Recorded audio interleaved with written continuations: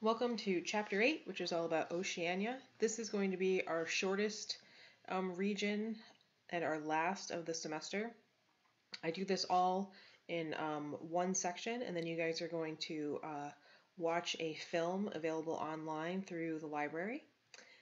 So we are talking about Oceania. The region is made up of Australia, New Zealand, Papua New Guinea, and a small bunch of islands, the Nessias. There are three different cultural groups, the tiny islands of Micronesia, the Black Islands, which include Fiji and Papua New Guinea, and then many other small Pacific islands, including Kiribati and French Polynesia. And so I just want to point out climatically how the region is similar to the US, but note that the latitude is not the same on the map. This is in the southern hemisphere, so this is flopped up to kind of reflect that difference so we can get an idea next to the US. But a significant portion is much closer to the equator than the United States. So the climate of the region, we have a lot of tiny islands that are hot and rainy, mostly in the tropics. New Zealand, which is at a mid-latitude, which is rainy but cooler, so kind of a Pacific Northwest type climate. And then Australia, which is mostly dry. Most of the population, which we'll learn, is around the periphery. That outback of Australia, that center region, is mostly a desert, but it is rainier on the east coast due to prevailing winds. We have a few different land type types. The continental, where we have large masses of continental crust, which is Australia, New Zealand, and New Guinea. And then we have high islands, which are large volcanic peaks. So we can see Moorea, which is a French Polynesia typical high island. Many plate boundaries in the region, so lots of subduction leading to lots of volcanoes. Some of them are active, some of them are not. And then we have low islands, which are made of coral, which are called atolls, and we'll learn a little bit more about atolls and what they are a little bit later in the lecture. The continental landscapes, Australia, again, mostly flat, a few small mountains in the east. And then New Zealand and New Guinea, we have mountainous, large volcanic peaks. So what is an atoll? An atoll is these small coral islands that are formed from volcanic high islands. So in the beginning you have a volcano, and then you have a reef that is building up around that volcano. And then the volcano erodes away, but that reef keeps building up. And so when the volcano is gone and completely eroded away, we still have that reef remaining, which is a very low-lying land formation. So you get this circular island or islands with a lagoon in the center. And so we can see here in the top left, we have Moorea, which again is that high island, that volcanic island. And then Bora Bora in kind of that next stage where most of that island has eroded away. And then there is an unnamed atoll in French Polynesia. It looks like a big ring of reef with that lagoon in the middle. Lots of vulnerable ecosystems in the region. Small islands equal small ecosystems, and small ecosystems have really evolved to have kind of this unique ecological balance, and so very susceptible to invasive species.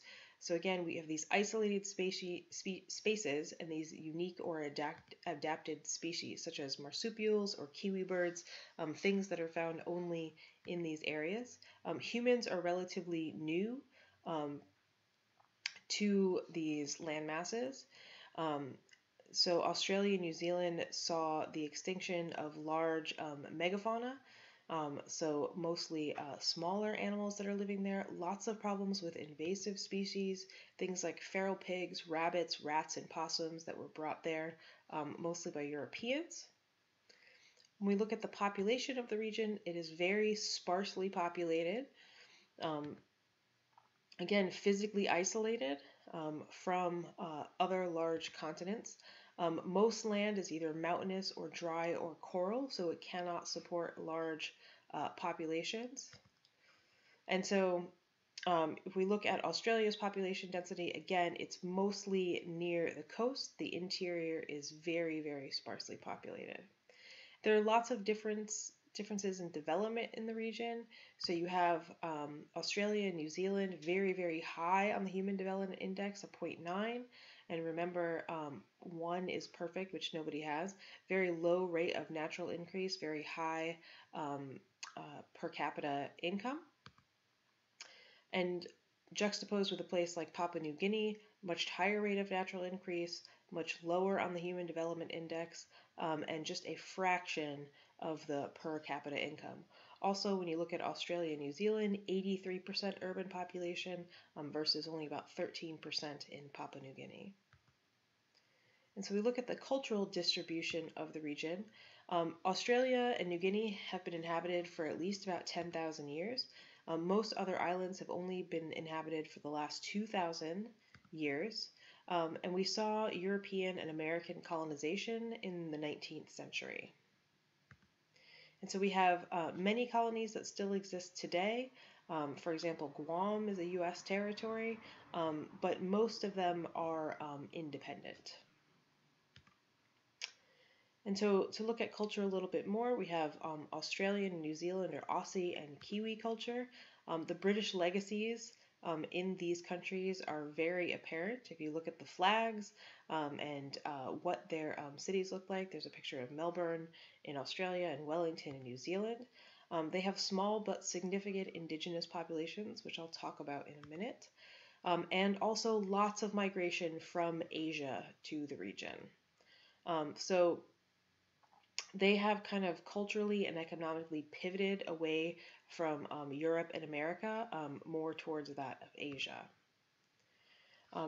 For indigenous populations in Australia, we have Aboriginal Australians who are related to Melanesians in the area, and they've had similar treatment to Native Americans in the US. They have been victims of ethnic cleansing, also death by disease. So when Europeans came to the United States, as many as 90% of Native Americans died from warfare, but also from disease brought by Europeans. They've also had land taken away, similar to Native Americans. They do not have reservations in Australia like we do in the United States. Today there are about 500,000 Aboriginal Australians left, and they suffer from kind of endemic poverty, and they are also extremely culturally marginalized in the country. This is a little different than the Maori of New Zealand. They are a Polynesian ethnic group. They are marginalized, but they are generally better off than Aboriginals in Australia. Maori language is recognized as an official language in New Zealand, and there is more interest in and respect for Maori culture, which is also on the rise. You can see that sign on the bottom there, where place names are both in English and in Maori. And there's also been more mixing of cultures, both socially and by marriage, than in Australia, as opposed to in Australia, where Aboriginals has remained mostly separate from other populations. In Papua New Guinea, there's a tropical climate, so there was much fewer white settlers. Again, we're looking at more of mercantile than a settlement colony there.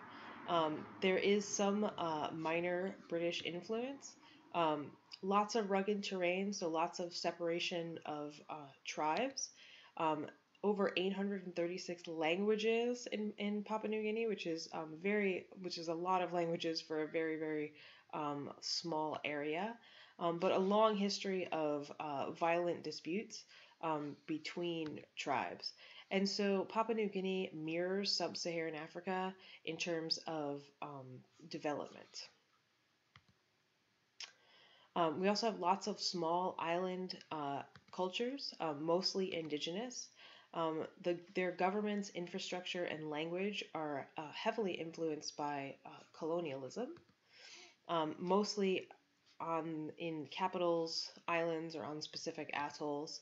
There are also significant Chinese populations um, who have a disproportionate control of the merchant economy in the region, which has led to a lot of resentment by natives who live there. We could see the aftermath in Tonga after anti Chinese riots. The economy of Australia and New Zealand is based heavily in technology, business, also livestock, which a lot of their workforce was imported directly from Great Britain. Lots of livestock in New Zealand. These again are settler colonies, not those mercantile colonies like we saw in Papua New Guinea, right? So Europeans came to these places and settled in the places where there was a favorable climate. Lots of inclusive governments as opposed to extractive ones, which is why you get those higher rates of development generally. Very rapid demographic transitions and economic transitions, gained wealth pretty quickly. And again, very, very high development, 0.9. The small island economies are much different. So you want to think about how do they make money, these small island economies. And so the question is, do they make money from tourism? Some places no. There's a lot of long distances between these islands and between continents, and some of them are so small that they don't really have docks or runways. So you can see kind of the distance between some of these islands and major airports, right? It's not a quick flight there. There's an airport in Kiribati, right? Pretty small airport for that country. It is big business in some high island countries, though, tourism, such as Fiji and French Polynesia. Agriculture is problematic on these small islands. There's poor soil and little arable land. They can grow things like coconuts, yams, and bananas and taro, but the question is, how do they export them? Right, if you don't have enough room for a major airport or a large port, you can't really sell those to other places. Fishing has similar issues with agriculture, right? No big ports. So you can't really be exporting a lot of seafood. So a lot of these islands have had to be very creative with their economies. So Nauru, which is very, very small, it's only 8 square miles. There's only a little over 9,000 people there. And there's tons of bird poop, which seems like a weird thing to point out. But basically, most of the island has lots of phosphates on it, and so they made a lot of money in phosphate mining. In the 80s, it was the richest country in the world, even though it had only about 9,000 people. But their phosphates ran out, and again, we've talked about economies that are dependent on one single export and how it's not sustainable. And so now they've run out of that money that they've made, and their land is not any good for growing food. So now they rely heavily on aid and cheap processed food imports. And because of that, obesity and diabetes are rampant in Nauru, unfortunately, because there's not much access to fresh and healthy foods. Next, they had a bit of a banking economy where they laundered a lot of money for the Russian mob, and now they house prisoners for Australia, including asylum seekers that Australia is not ready to bring in yet. And another example of an island economy having to become innovative is Tuvalu. And Tuvalu is 10 square miles on 9 islands, mostly all atolls, so those very, very low-lying coral reefs. They are very much suffering the effects of climate change and sea level rise. They have about 10,000 people. They have no phosphates like Nauru did. They have a tiny airport far from everything and almost zero arable land. They also might be underwater in about 50 years due to climate change. And so along came the internet. And what I mean by that is every country is given an internet designation. So Canada is .can,